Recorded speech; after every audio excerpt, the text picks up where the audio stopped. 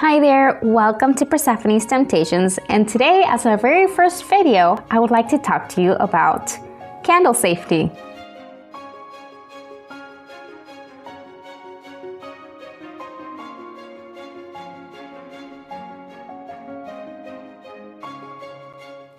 Hi, my name is Bee, and I am here to teach you a little bit about my business, and within that, I want to teach you how I make candles and the safety precautions that I take.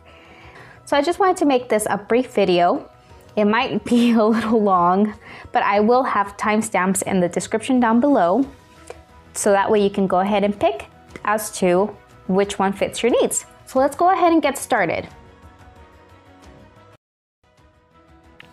So the first thing that we want to talk about is our area.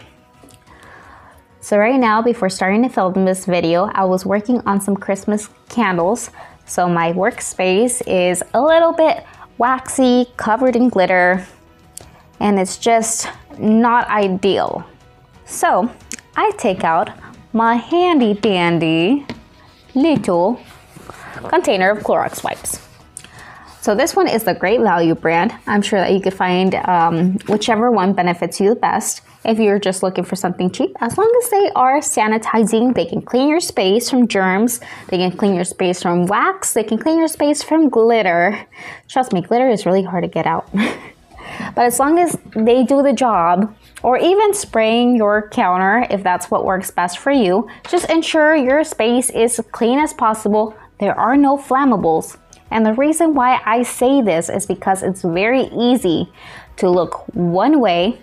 Say you gotta sneeze, say you gotta do something. It's very easy to take your eyes off your counter and a mishap or injury to happen. So it's very important that you keep your space clean and safe.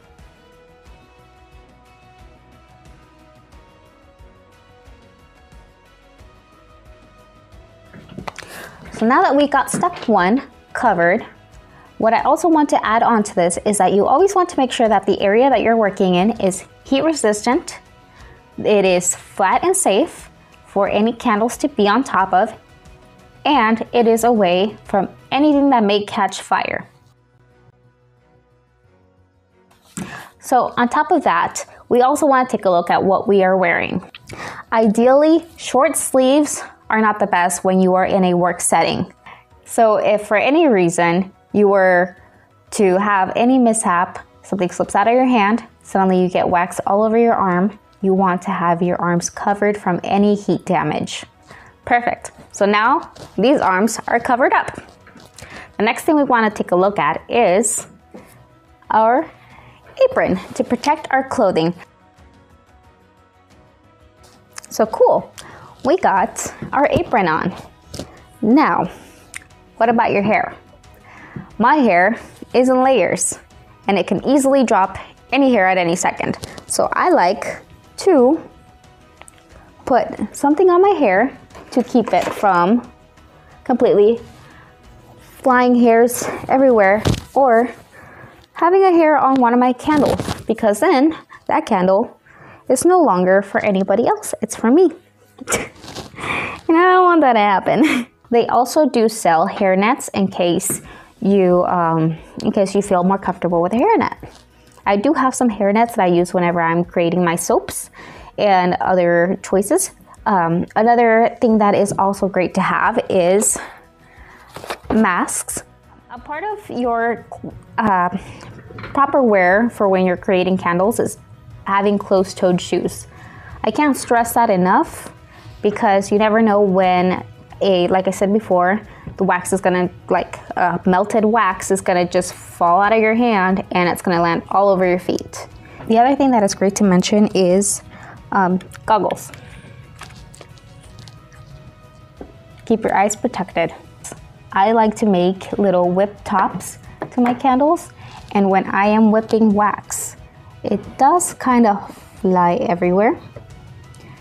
So to protect my eyes even further, I do like to wear goggles just to keep my eyes protected from that wax landing on my eyes. Using containers that are only intended for candle use. So I use mainly a variety of these mason-like jars. They are straight-sided, so it makes it a little easier for my labels. They are thick enough to handle the heat of the wax, and they are intended for canning or candles. So I always like to make sure that I am using jars intended for candles. So let me move those to the side, as I have already spoken about those. I will share a link down below so that way you guys can go ahead and check those out for yourself. I buy them off of Amazon. So these guys are the embossed candles that I like to also use, and they have their own little design for them, and they glow from the inside, so it's pretty cool.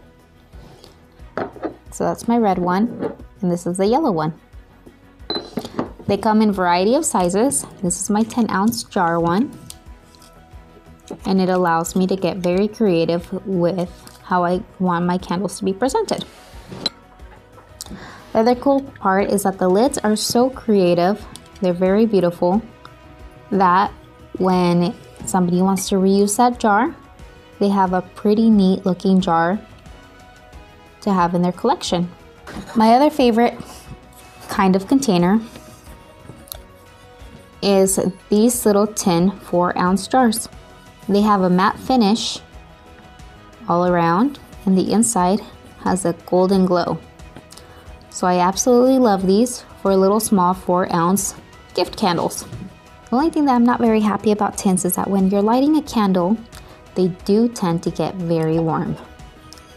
So if anybody wants to move a candle while it's lit, it's gonna really hurt their hand.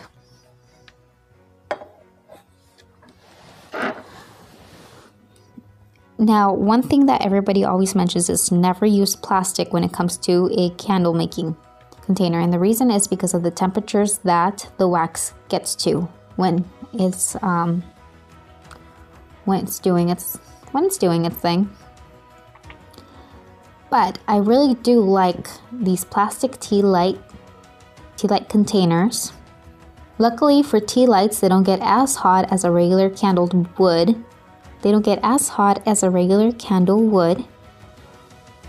And they are very pretty and very great priced on candlescience.com. Now let's talk about other containers that you may see on the internet. You got your Christmas mugs, your wine glasses. I don't understand this one.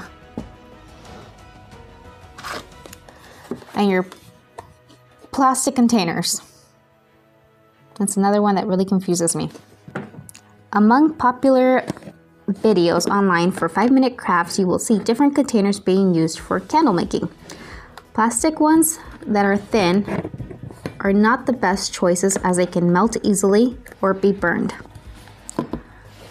Thin glass in wine bottles can easily shatter from the heat of the wax or even the heat of the flame.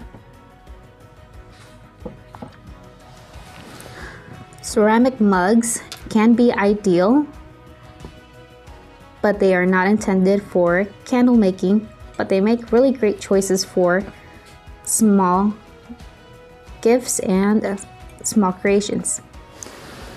So with the jars that I like to use, I like to make sure that there are no cracks, no scratches, there are no dents, or any weak spots in my glass before I intend to use them for candle making. An example of a cracked jar would be this. So I usually repurpose my jar if I cannot use it for candles.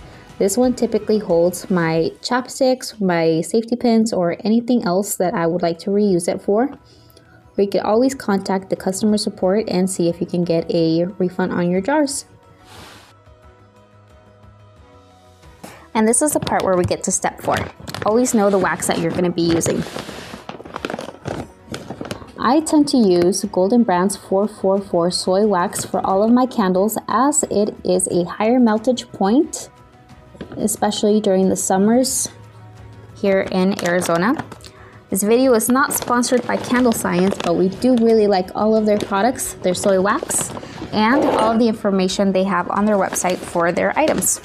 When you are getting to know your wax that you will be using for your projects, it is best to know the different melt points, flash points, pour temperature, and how your wax affects your consumer. With soy wax, there are people that may be allergic to it, so it's always best to inform your consumer of what kind of wax you have and if it contains soy or not.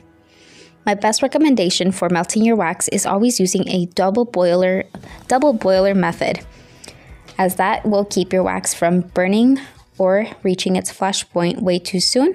There are other melters intended for wax that are a little bit more on the pricier side, and I will insert a picture right in this video so that way you may see that, and I will link down below. So now we are on point number 5 of candle making safety tips. Always know your fragrance oil. For fragrance oils, we like to use Candle Science for their clean scent guarantee, and Brambleberry, as they do have a lot of information on their website about what is inside of their oils, their lifespan, if they're safe for candles, soaps, and their flash points. It is really good to be familiar with the fragrance oils that you have and with their IFRA sheet, which stands for the International Fragrance Association, and they are an industry that represents the fragrance industry worldwide and their safety. It is also good to be familiar with Prop 65.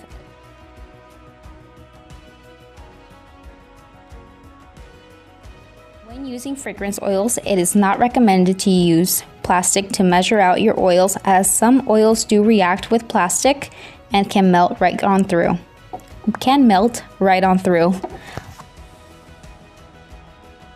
As part 6 of this safety video, we would like to talk about wicks and your selection of wicks with your wax. It is safe to know to always trim your wick to 1/8 of an inch. If the wick is not trimmed to its appropriate height, it can cause a large flame and extreme sooting. You could also use a wick holder to keep your wicks in place until the wax fully sets. This keeps your wicks from moving or migrating and keeping them even within your candle to avoid any mishaps when lighting. Step number 7 to ensuring that your candle making area is completely secured is to never leave your work unattended. Accidents can easily happen, and never leave your workspace unattended unless you have completed your work, cleaned off, and there are no burning flames. Step number 8 would be to always test your work, and that is actually our final step for this video today. You would like to always check your work and ensure that every candle is going to burn the right amount, it's going to be an even burn, and there are no hazardous flames within your product. I have put together our list up on our website, so if you are curious about looking back and don't want to go through the entire video again, we will have this available for you at persephonestemptations.contact. Thank you so much for watching. Go ahead and subscribe, as the next video we will be talking about how to create your very first candle using our 8-ounce little tumbler jars. Thank you so much. Go ahead and subscribe, like, and leave a comment down below if you believe I missed anything else, and I'll go ahead and add it to our next video. Thank you so much. Bye.